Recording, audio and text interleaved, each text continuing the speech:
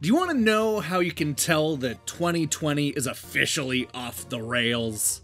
No, it's not because we're all stuck inside during a pandemic, but rather the fact that we're only 4 months into this year and I've already reviewed 2 role-playing games based on Pong!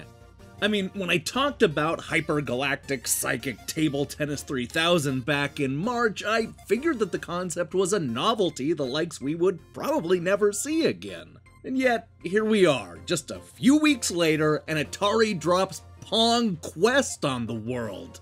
Just as crazy as it sounds, this is another fantasy adventure game that sees a little paddle go on an epic quest to defeat a bunch of other paddles.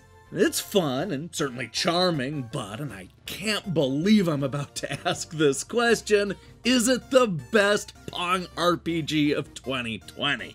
That's what we're about to find out.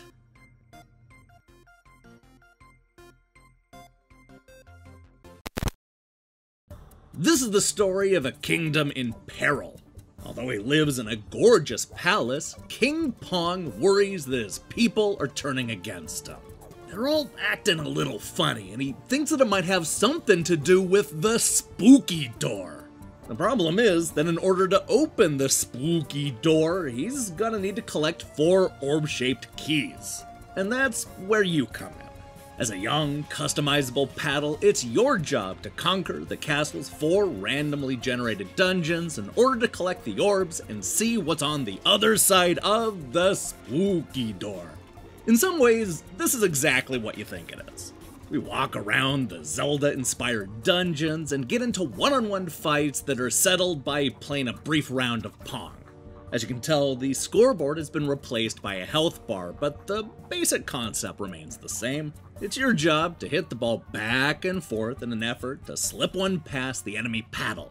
Although both characters will lose a little bit of health with every hit, the trick is to do more damage by winning the point. If you can win the match, then you'll pick up the loot and come one step closer to finding the boss and collecting the key. Now, while Hypergalactic Psychic Table Tennis 3000 had you flinging magic all over the place, PONG Quest has a slightly different approach. Instead of unlocking new spells, you're essentially picking up single-use items that can be selected in battle.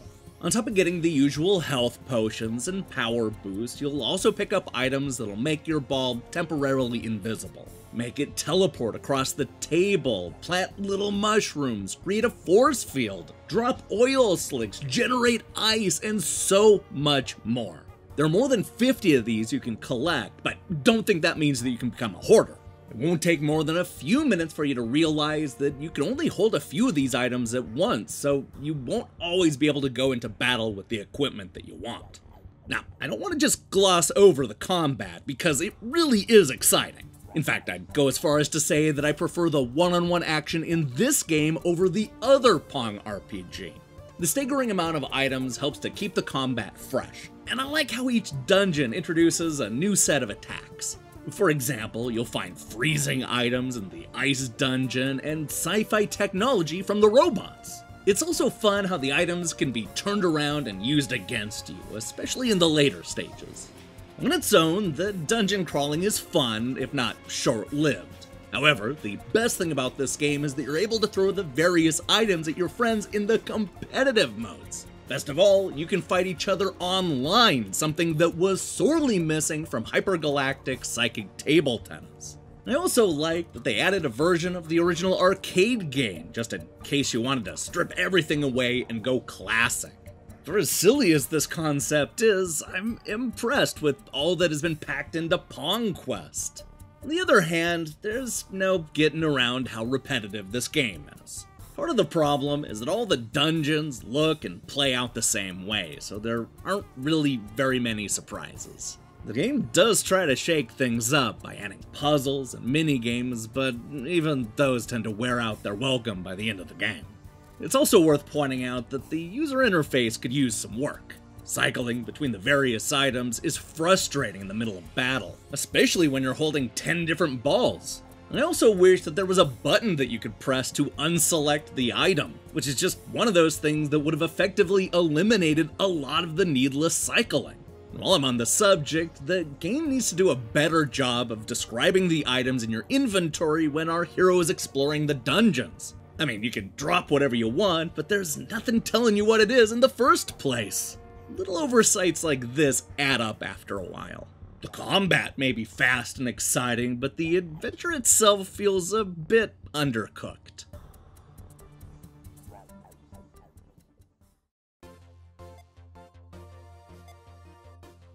Who knew that there would be this much material to mine out of the classic game Pong? Although it's a bit repetitive and isn't as ambitious as I would have liked, the developer has done an excellent job breathing new life into the 1972 arcade game.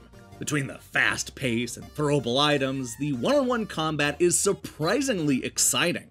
Best of all, PONG Quest brings all the best elements from the campaign over to the competitive multiplayer mode, which even allows you to play online with friends. Yeah, I know it sounds crazy, but apparently 2020 is the year when I recommend not only one Pong-inspired role-playing game, but two! What a world!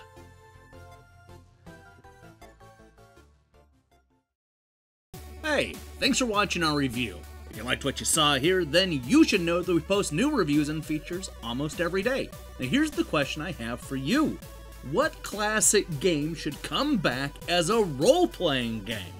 Maybe this says something about me, but my mind immediately goes to a lot of those old-school Capcom arcade games. I'd love to see a Ghouls and Ghosts RPG, or maybe Strider, or Street Fighter, I don't know. There are just so many possibilities. Let me see your picks in the comments below. In other news, we'll be back tomorrow with a review of Ancient Enemy.